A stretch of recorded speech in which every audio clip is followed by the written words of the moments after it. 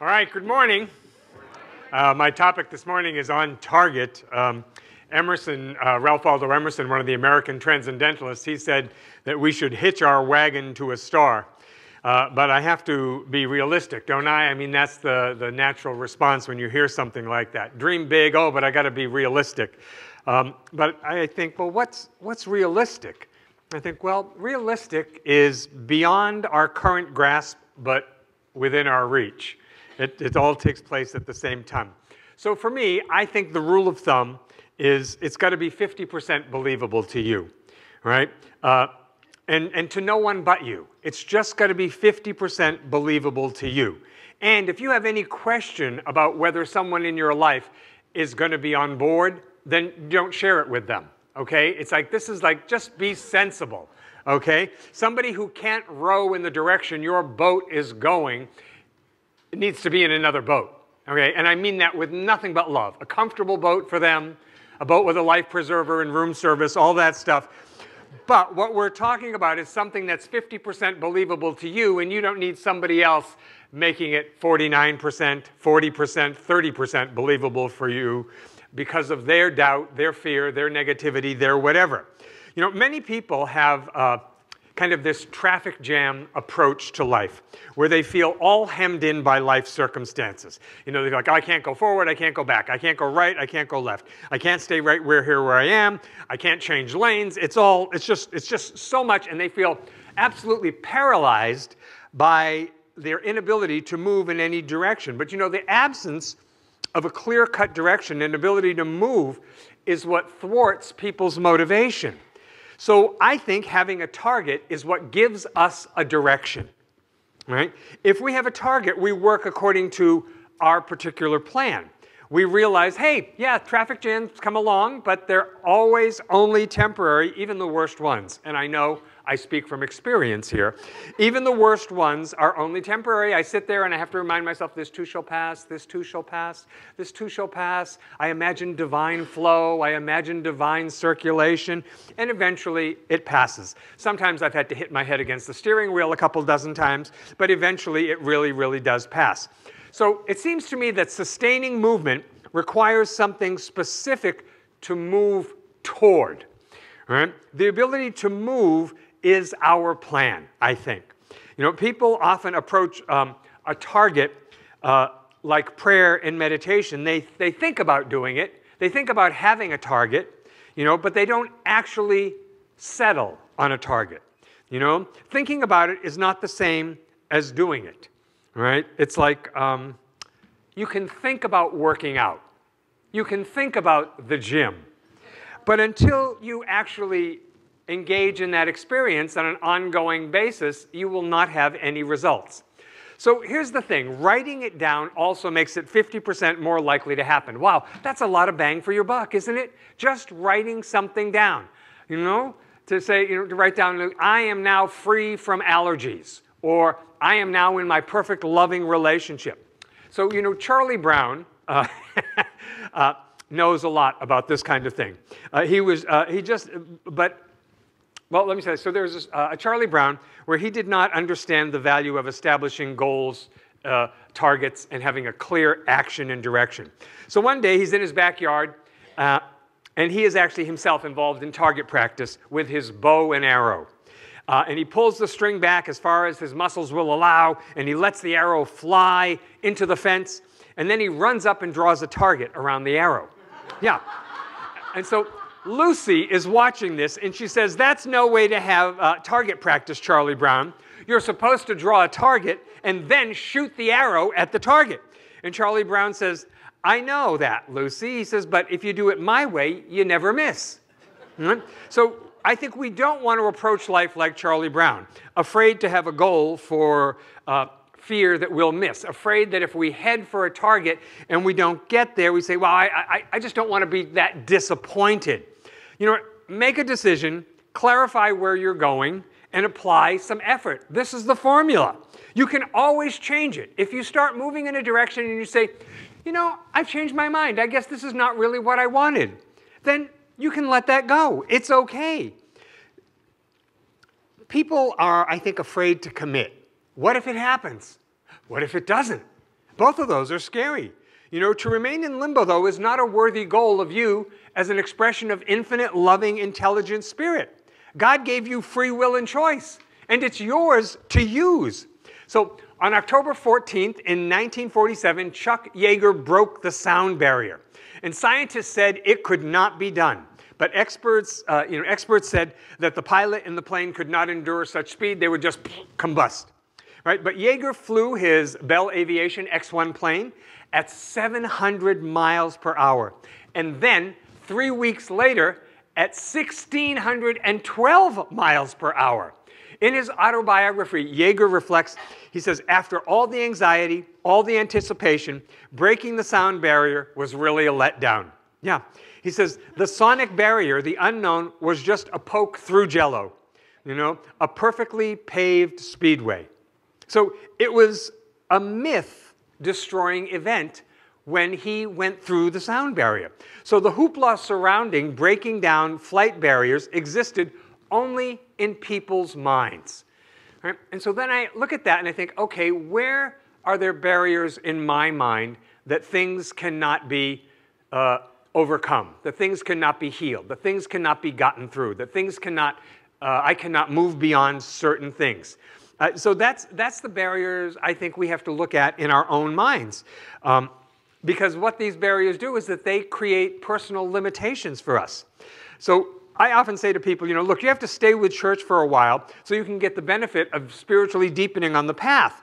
You know, people, though, are so willing to leave their spiritual life, you know, to sort of whim, you know. And I think it's the same thing where we have decided on what the target is in our life, to not leave our target to whim.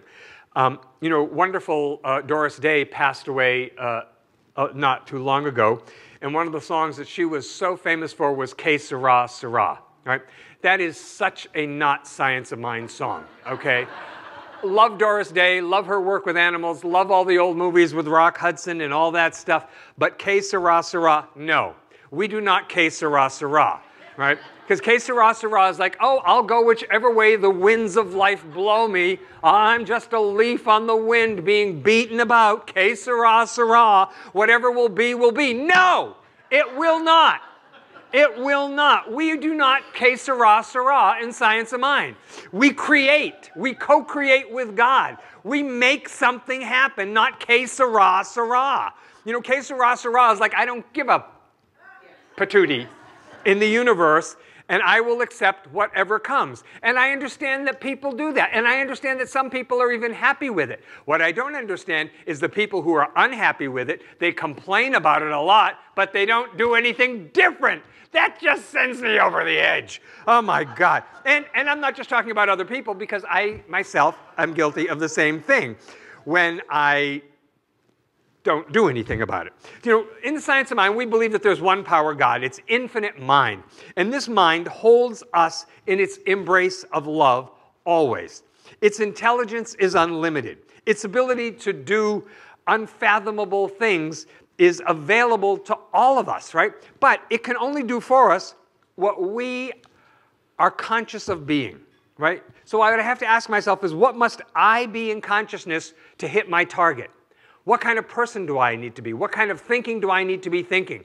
What kind of talking do I need to be talking to hit my target? See, the expansion, I think, is in our receptivity. It acts according to our belief. Jesus said, it's done unto you as you believe. You know, so when we see other people accomplish things, what we see other people accomplish, we have to know for ourselves, that's available to me also. I can accomplish that if I will cultivate that consciousness, if I will think those thoughts, if I will deepen my faith to that level. You know, laws are no respecters of person, and that's what we work with in the Science of Mind. We work with spiritual laws. So principles don't change to fit what is comfortable or convenient for us. Principles don't accommodate us. You know, it's not what you desire or the life you feel you should have that you get. It's what you think creatively that determines what you experience. And we all do some pretty creative thinking. And sometimes it's for a more abundant, healthy, prosperous life. And other times it's for a limited, fearful, sick life. So if principle is unlimited, and I believe it is, right, and our ability to use it is unlimited, and I believe it is, our belief can always change. See, that's where growth comes in. Our beliefs, our consciousness can grow. So the answer is already within us, we teach in the Science of Mind. God in us is the answer. You know, God gives to us in the realm of ideas. So God's dropping in the idea, the solution, the next step all the time. So each of us, I believe, is a creative center of his or her own individualized universe. And so when we depend on divine principle, we never stoop to another person's level, but actually our job becomes to bring all people up to where we are. So as we move toward our target, you know, I think we have to get the vision of having hit the target before we actually hit the target. You know, you've got to see yourself with your arrow in the bullseye. You know, Proverbs says, where there is no vision, the people will perish. So I think we demonstrate what we think in consciousness. Not what we wish, not what we want, not what we desire, what we think. So begin by asking yourself, what more can I be in the area of health? What more could I be in health? What more could I be in the area of loving relationship? What more could I be in the area of creative expression or abundance or contribution? So one day, this frog steps into a pothole, and the frog cannot get out of the pothole. All of his attempts at jumping out fall short. So a dog comes by and offers to help him, but couldn't figure out how to get the frog out of there. And other animals tried to help him, but they only failed. And so they decide, the animals, that they will go together and they're going to find some help for the frog.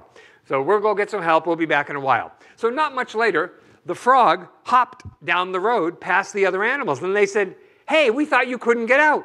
And the frog says, oh, I couldn't. But then all of a sudden I heard this rumbling, and I realized it was a tractor, and it was heading straight for me. So I had to, right? And that's it, right? So notice where we need to get out of a hole, where we need to make a change, where we need to do something different. Are we like the frog? Do we wait till it becomes life or death before we do something about it? You know, because sometimes when we're settled and we're comfortable, growth is doubtful. You know, because it's like, well, can't I just sit back and enjoy where I am right now? You know, again, where there is no vision, the people perish, the scriptures say. So vision is the art of seeing what's currently invisible, right?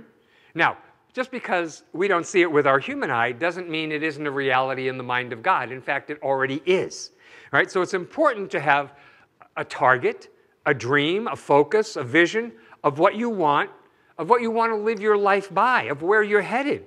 Because, you know, without that target, it's easy to lose our sense of purpose. It's easy to lose our direction. And then we say, oh my God, all these years have gone by. Where did they go? I have no idea. It all just sort of slipped through my fingers. So what's my target and what's my plan for how I'm going to get there? I think these are the two important pieces. Where I'm headed and how I'm going to get there.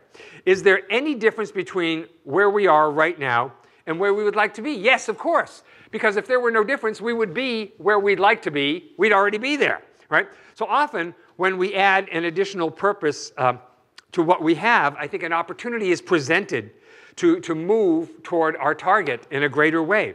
So imagine if you had a consistent, let's just say 10% increase in energy. And if you had a 10% increase in commitment, would having 10% more energy and 10% more commitment make much of a difference in your life? Just that little 10%? I believe it would. I believe it would make an enormous, enormous difference. And we think, well, you know, can all of this really be spiritual? Yes. Because, you know, in the Old Testament, Nehemiah had a quest to rebuild the wall of Jerusalem. And he believed in his heart, you know, that this is what he was called to do, you know, to quiet the moans of desperation of the people of Israel. And so the wall of the glorious city of David was in ruins for 160 years, you know, destroyed by the Babylonians. It was rubble, right? And so Nehemiah had very little material to work with, but does have a specific plan for rebuilding. Okay? In 52 days, just 52 days, Nehemiah and his recruits erected a perfect wall around the city. And like I said, it had been down for 160 years. He saw the wall in his mind. He shared his dream with those who could help. Parentheses, people who were on board. Not people who were going to say, oh, Nehemiah, why do you want to build the wall? That's going to be so hard. It's so hot today. Why don't we wait till the fall when it's cool? Blah, blah, blah, blah, blah. Right? So he saw the wall in his mind. He shared his dream with people who could help. And then he activated his plan. Abraham Lincoln, a long time ago, said, things come to those who wait, but only things left over from those who hustle. Yeah, Abraham Lincoln said that. So if you're good with the leftovers, frankly, I don't think we are. In the science of mind, we don't want just the leftovers, you know? So what you already desire, sincerely believe, vividly imagine, and enthusiastically act upon must inevitably come to pass. So a quick way to increase your vision is to be of help to other people. It always seems to me that when we take the focus off ourselves, then Spirit brings in something new. You know, a new idea, just something new. So there was this monk who prayed for a vision of Jesus. And he heard a voice. And it said, it's going to happen at daybreak. It's going to happen at daybreak.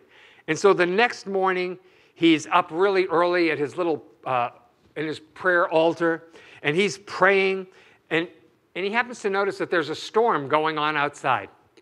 And there's a little knock at the door. And he turns, but as he's turning, he begins to see the vision. Now, he knows the knocking is probably some traveler who's lost. And he's torn that, should I stay here and meditate and have this vision that I've been praying for so long, or help the traveler? And so he does his duty. He helps the traveler. And it's a child. And so he brings the child in, and he gives him a blanket and sits him by the fire, and he gives him some soup and some bread, gets them all warmed up. And then the child falls asleep in front of the fire. And the monk goes back to his devotion. You know, he knows the vision is gone, right? But when he closes his eyes, the vision is actually there. And it's bigger and better than ever before. And what comes to him in his vision are these words: if you had not helped my little one, I could not have stayed. Mm-hmm. So it seems to me that often the greater good that we seek in our life comes when we open our heart to be of service to other people. Because, of course, the science of mind teaches us again and again that we are already one with other people. So these are the words of Jesus: whatever you do to the least of my brothers, that you do unto me. Let's pray. So we turn our attention inward now for a moment to just focus on the spiritual truth that God is right where we are, that we are made in the image and likeness of God. And we have been endowed with free will and choice and creativity, and it is absolutely ours to establish what the target is, where we are headed in life. And so I claim for each and every one of us that we leave here today with a target in mind. And if down the road we decide that's not it, we can always change it. But at least for today, we select a target. And I know that we start to think the thoughts and believe the things and say the words that absolutely support our full experience of achieving that target, whatever it may be. Now, the universe has no judgment on our target. It just absolutely supports what we continually focus upon.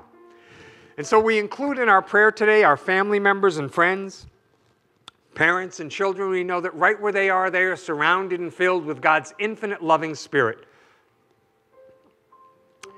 We let our prayer be a blessing in the world, so everything that looks so fearful and discordant to us, everything that looks like separation thinking, we claim that God is present even in the midst of that.